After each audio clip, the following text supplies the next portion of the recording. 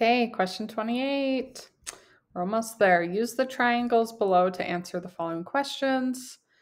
And we need to enter degree this time if we're finding an angle measure. So we're given two triangles. We have some angles. We can see that one is the same.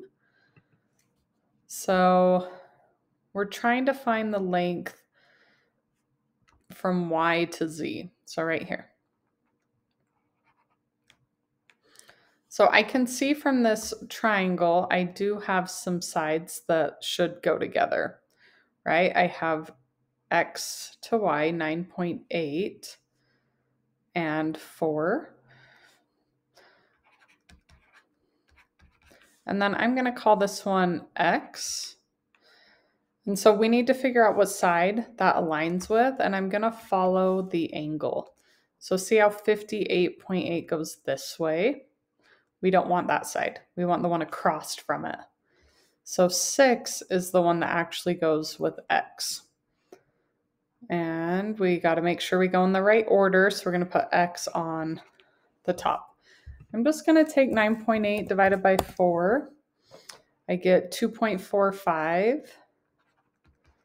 And I'm doing that because X is on my numerator. So now to solve, I'm just going to multiply by 6. I don't have to cross multiply.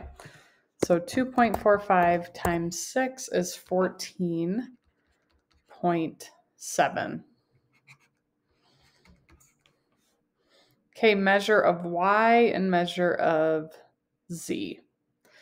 So remember we said the angle across was the one that went with 6. That means this is 86.4 degree. And then they all add up to 180. So I'm going to take 180 minus 58.8 minus 86.4.